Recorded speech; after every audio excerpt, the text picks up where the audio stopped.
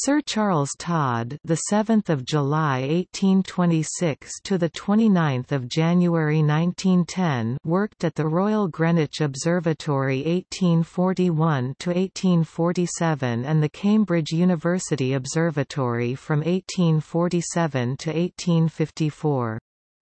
He then worked on telegraphy and undersea cables until engaged by the Government of South Australia as Astronomical and Meteorological Observer, and head of the Electric Telegraph Department.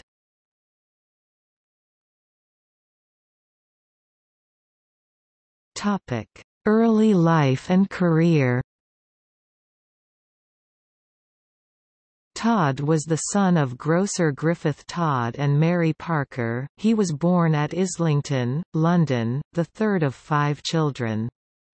Shortly after Charles's birth, the family moved to Greenwich, where his father set up as a wine and tea merchant. Charles was educated and spent most of his life in Greenwich before moving to Australia.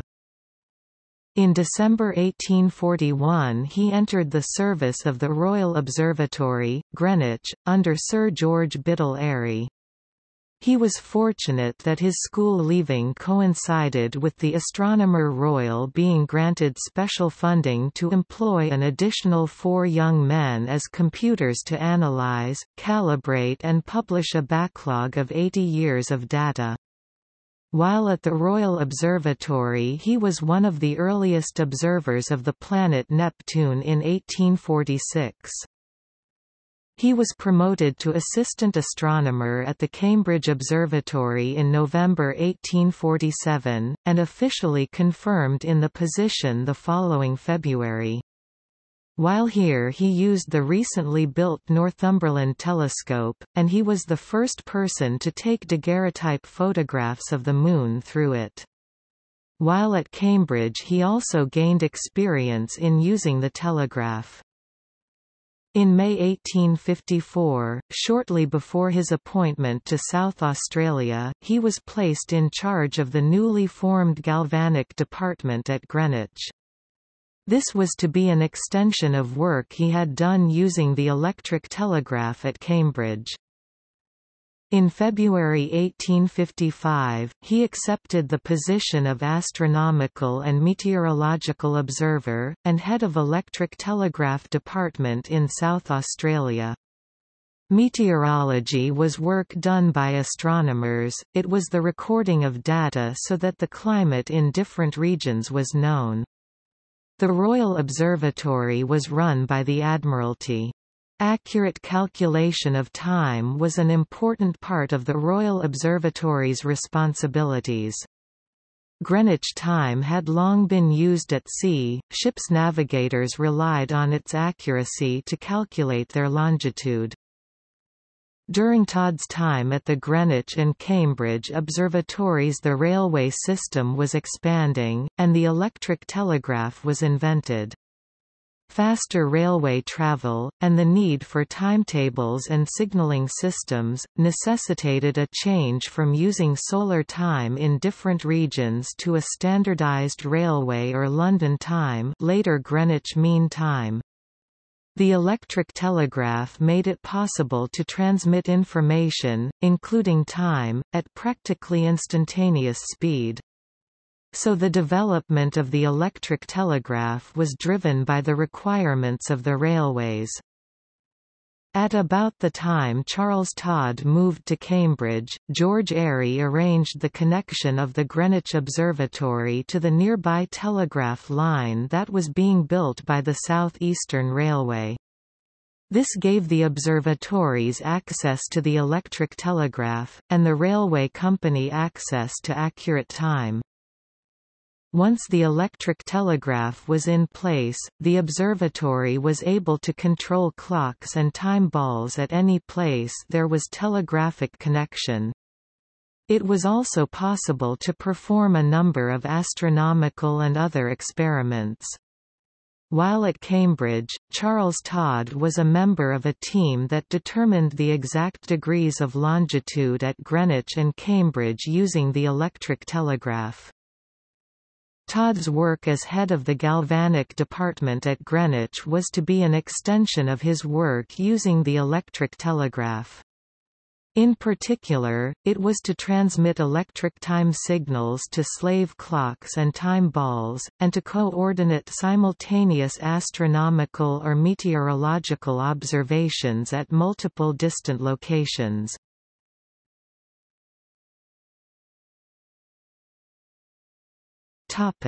Arrival in Adelaide. Todd, along with his 18-year-old wife Alice Gillam Bell, after whom Alice Springs is named, arrived in Adelaide on 5 November 1855.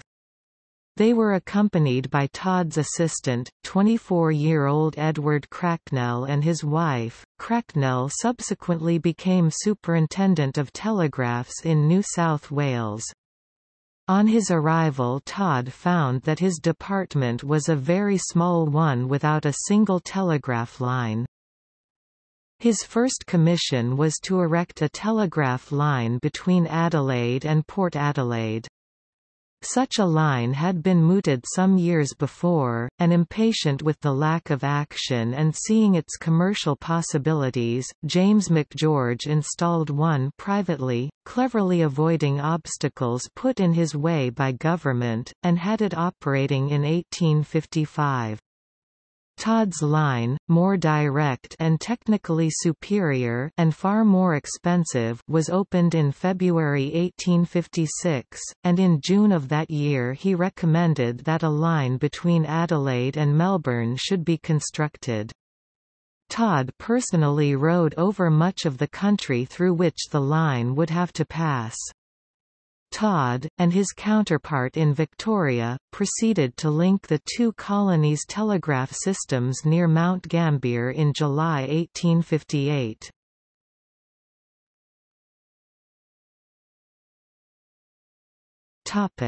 Transcontinental line. In 1859 Todd conceived the idea of the Transcontinental line from Adelaide to Darwin, Northern Territory. Most of the country in between except for the explorations of Charles Sturt and others was unknown, and it was many years before Todd could convince the South Australian government of the practicability of the scheme. In January 1863 Todd addressed the Adelaide Philosophical Society about the possibility of building telegraph routes that would link to an overseas cable. In 1868 the direct line between Adelaide and Sydney was completed and was used to determine the 141st meridian, the boundary line between South Australia and Victoria. Todd's calculations showed it to be 2¼ miles farther east than had previously been determined. This led to the long drawn-out dispute between the two colonies. By 1870 it had been decided that the Australian Overland Telegraph Line should be constructed from Port Augusta in the south to Port Darwin in the north, though the other colonies declined to share in the cost. The southern and northern sections of the line were let by contract, and the 1,000 miles in between was constructed by the department. The contractor at the northern end threw up his contract and Todd had to go to the north himself and finish it. Everything had to be sent by sea and then carted, but he met each difficulty as it arose, and overcame it successfully. The line was completed on the 22nd of August 1872, but the undersea cable to Darwin had broken and communication with England was not effected until the 21st of October. His next great work was a line of about 1,000 miles to Eucla, establishing communication between Adelaide and Perth.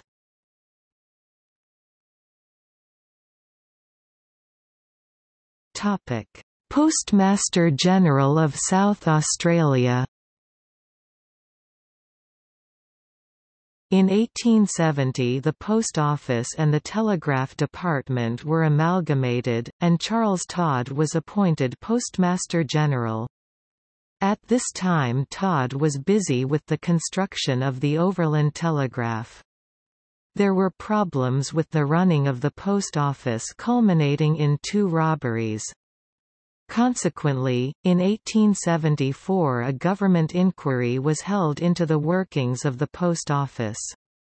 The outcome of the inquiry was positive. Todd was able to implement reforms that improved both the working conditions of post office employees and the services provided by them.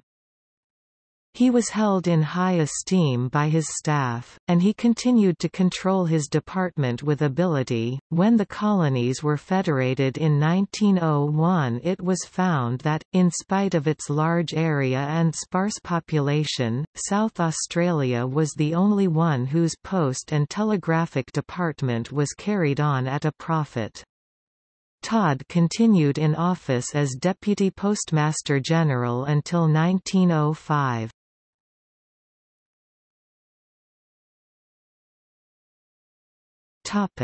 Meteorological work. Charles Todd was one of the pioneers of meteorology in Australasia. As the Government Meteorological Observer for the colony of South Australia, he worked with his counterparts in the other British colonies and established the Australia-New Zealand Weather Observation Network. His work in meteorology started with his arrival in South Australia, as he had brought with him a number of meteorological instruments that had been calibrated to instruments at Greenwich. However, his main contribution to meteorology began with the completion of the Australian and New Zealand telegraph systems in the mid to late 1870s. Being at the center of the network, Todd used weather observations from all the colonies to create extensive synoptic charts. In the early 1880s, Todd and his staff at the West Terrace Observatory in Adelaide were drawing intercontinental weather charts that had greater geographical reach than any other jurisdiction in the world. Todd's ability to pull together the individual threads of technology, weather science, and a widely dispersed group of weather observers put him in the forefront of the profession. His chief mentor in this field was James Glaisher, one of the founders of the science of meteorology. Todd is believed to be one of the first meteorologists to suggest that local climate was affected by global phenomenon. Todd noted that abnormally high atmospheric pressure in India was matched with similar extremes in Australia, typically resulting in parallel droughts thousands of kilometers apart. This particular phenomenon is now recognized as part of the Southern Oscillation, which in turn is part of the El Niño Southern Oscillation (ENSO). These globally linked meteorological phenomenon are termed teleconnections, and Todd was one of the first to recognize their effect. One of Todd's legacies is the 63-volume Weather Folio collection covering the period 1879 to 1909. These volumes have been digitally imaged by volunteers of the Australian Meteorological Society in conjunction with the South Australian Regional Office of the Australian Bureau of Meteorology. Atmospheric pressure data from these journals has been digitised and sent to the NOAA for inclusion in the International Surface Pressure Databank as part of the ACRE project.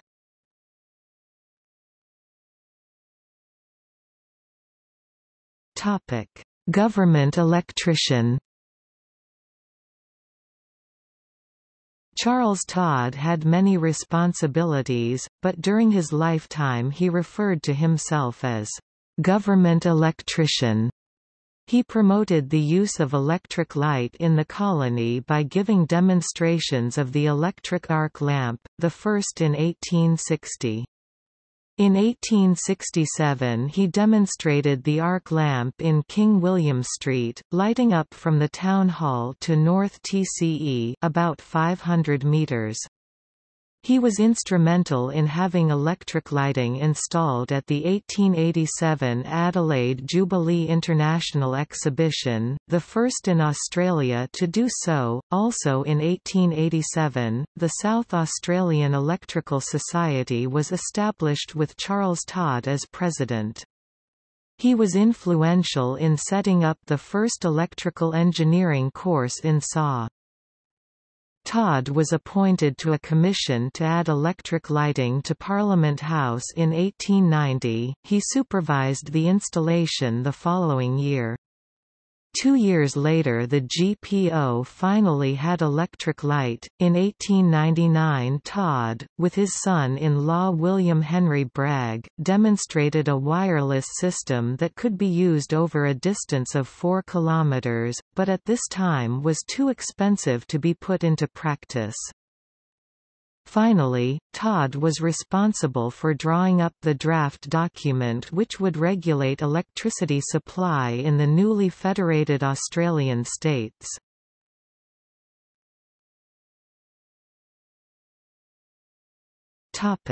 Astronomical work. Though so much of his time was taken up by the duties of the Postal Department, Todd did not neglect his work as government astronomer. Using the Adelaide Observatory, completed in 1860, which was thoroughly equipped with astronomical and meteorological instruments, he contributed valuable observations to the scientific world on the transits of Venus in 1874 and 1882, the cloudy haze over Jupiter in 1876, the parallax of Mars in 1878, and on other occasions. He selected the site of the new observatory for Perth in 1895 and advised on the building and instruments to be obtained. He was the author of numerous papers on scientific subjects, many of which were printed in the monthly notices of the Royal Astronomical Society.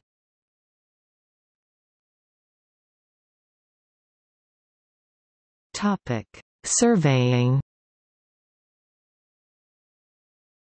As astronomical observer, Todd was responsible for accurate setting of the position and the time at the colony. These were part of his initial tasks on his appointment. The precise position of the Adelaide Observatory was calculated by astronomical observations, enabling a standard point for geodetic surveys to be set. In 1882 the South Australian Institute of Surveyors was established with Charles Todd as its inaugural president. From 1886 until his retirement in 1905, Todd set and marked the astronomy paper that formed part of the exams for candidates aiming to become licensed surveyors. His best-known work in surveying was his participation in setting the boundary line between South Australia and New South Wales that resulted in a call for a change in the existing boundary between South Australia and Victoria. This call led to a lengthy dispute between the two colonies which was finally settled in Victoria's favour.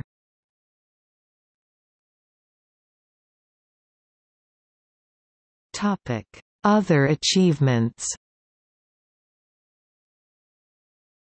The accurate determination of time was achieved by astronomical observations using a transit telescope. The Adelaide Post Office clock was installed in 1875 and it became a key timekeeper for Adelaide. In his official report to Parliament in 1862, Todd pressed the government for a time ball to be installed near the port. An accurate signal would be sent by telegraph from the Adelaide Observatory to the port. Time balls were dropped daily at ports so that ship navigators could set their chronometers accurately. A small inaccuracy in a chronometer resulted in large inaccuracies in navigation. Todd and the harbour master made repeated requests for a time ball in the following years. Port Adelaide was visited by more ships after the completion of the Overland Telegraph, and approval by Parliament was eventually given in 1874 to build the time ball at Semaphore. It was completed in 1875, and is believed to have been designed by Todd and manufactured locally.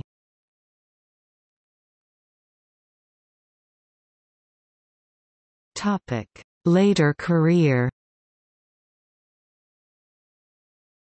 In 1885 he attended the International Telegraphic Conference at Berlin. The following year Todd travelled to Great Britain, where he was made an honorary M.A. of the University of Cambridge. In 1889 he was elected as a Fellow of the Royal Society, London. He was also a Fellow of the Royal Astronomical Society, the Royal Meteorological Society and of the Society of Electrical Engineers. Todd continued in his duties to posts and telegraphs in South Australia, until the newly federated Commonwealth of Australia took over all such services on 1 March 1901 and Todd became a federal public servant at the age of 74. He retired in December 1906, having been over 51 years in the service of the South Australian and Commonwealth governments.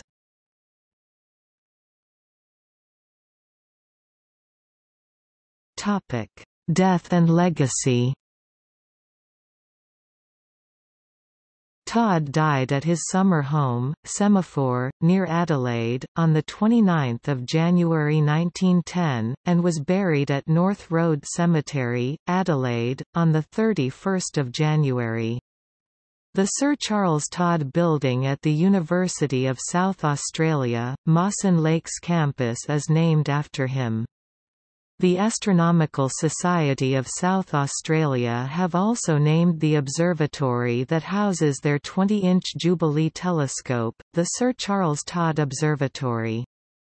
Each year the Telecommunications Society of Australia invites a prominent member of the telecommunications industry to present the Charles Todd Oration and awards a medal to the industry high achiever best embodying the pioneer spirit.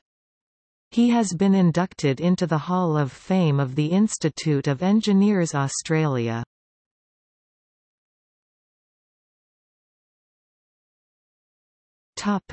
Family.